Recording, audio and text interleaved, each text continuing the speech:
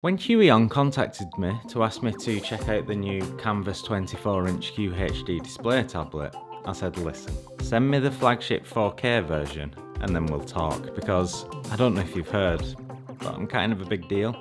They said no, take it or leave it. So I said, yeah, alright. Now they did also send me the mini Keydial KD100 to use with the tablet, so this is something we're going to look at as well. But I mean, I currently use a Wacom 27-inch QHD display tablet, so it's not like I'm going to prefer this significantly cheaper counterpart, am I? Am I? We're about to find out. Before receiving the tablet, I didn't really mind a plain brown box, but I've now been spoiled by the beautiful box that this thing came in. Even the mini Keydial box is pretty. Now, inside the beautiful box was oh, never mind. So we've got the screen and the stand for the screen, a pen, the cables, and the usual extras like the glove, pen holder, spare nibs, yada yada yada. Inside the mini Keydial box is the device, a cable for charging, and a USB receiver to use this thing wirelessly. The resolution of the 24-inch IPS screen is the same as my Wacom 2.5K, also known as QHD, which sits in between Full HD and 4K. Personally, I think this is probably a sweet spot for a lot of people, as you get the higher than HD resolution without taxing your system resources too much. That's not to say I'm not willing to try out the 4K version though. Huion. The screen has a fully laminated anti-glare finish, which essentially means it eases reflected light, while providing a more pen-on-paper feel like you find with Wacom tablets. It also reduces the parallax effect, which you probably already know is the sense of distance between the pen and screen when drawing. The screen has a 140% sRGB colour gamut and a 1200:1 contrast ratio. If you want to know more of the really technical stuff, then click the link in the description to check out the product page. The pen has 8000 levels of pressure sensitivity, supports 60-degree tilt, and doesn't require a battery. The mini Keydial has 18 programmable buttons and a dial with a wireless range of 5 to 10 meters. The battery reportedly lasts for around 100 hours. So the first thing I noticed about the tablet compared to my previous was of course the size difference. The Wacom is 27-inch whereas the Huion is 24, and if you were a regular when I used to livestream, you'll know that I complained quite a lot about the 27-inch tablet being far too big, which isn't helped by these huge bezel edges. The Huion screen takes up much less space, and as a result I found it much more comfortable to work on. Bonus feature is that I can now see the bottom of my second and third monitors without constantly adjusting the position of my screen.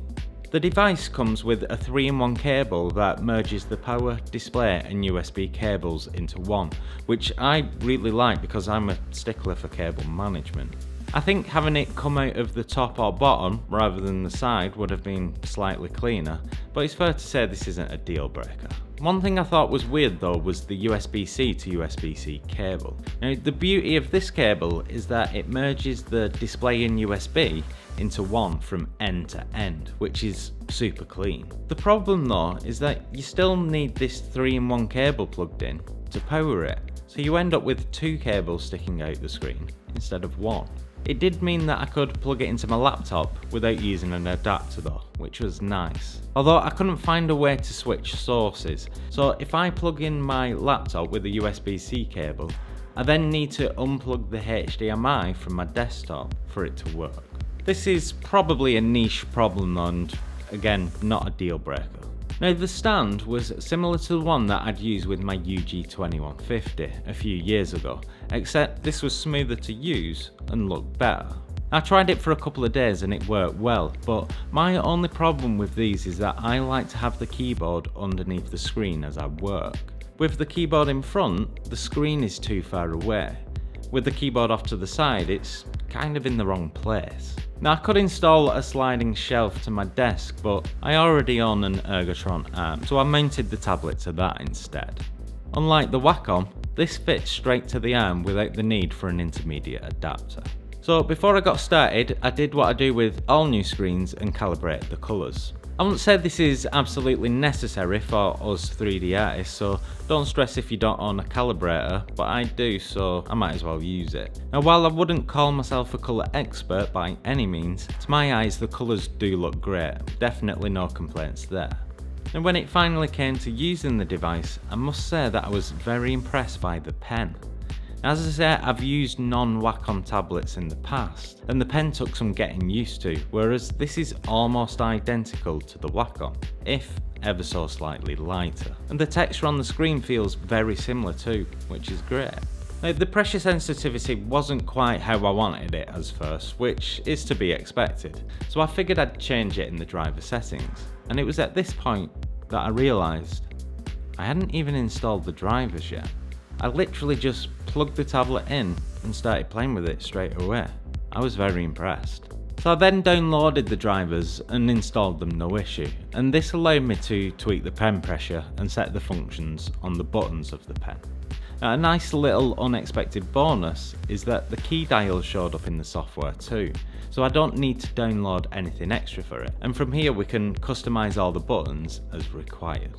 And when I started working in Blender, I did bump into a problem where occasionally there was a small amount of input lag. When I say occasionally, it was actually quite frequent and quite frustrating. Though I did seemingly manage to fix this by unchecking the Use Windows Ink in the drivers.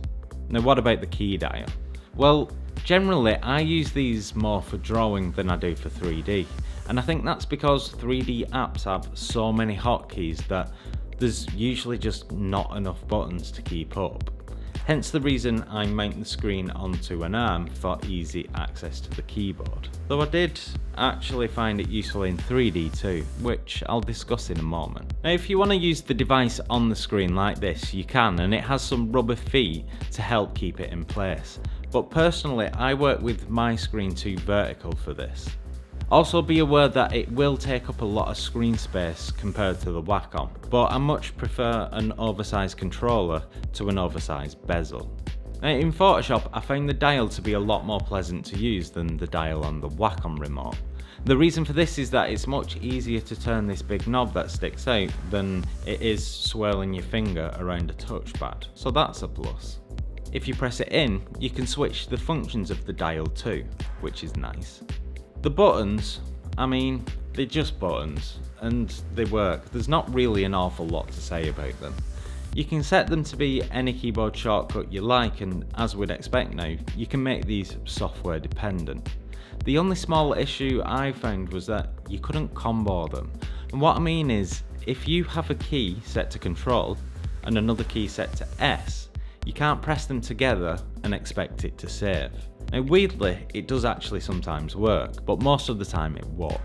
Now as I say, I usually use my keyboard for hotkeys in 3D, and for anyone that's ever used Blender, you'll know that it's because there's just not enough buttons here to cover all the hotkeys. However, what I've found this to be really good for is hotkeys you use somewhat regularly, but not quite enough that you instantly remember what the hotkey is. So for example, when I'm working on a project and I get to creating UVs, what I usually do is select a loop, then use a hotkey to mark seams, then a hotkey to mirror, and then a hotkey to mark seams again. However, since I don't do this all that often, I'm always forgetting what the hotkeys are. But now I have this little device with which I can just assign those hotkeys to, and all I need to remember is those buttons.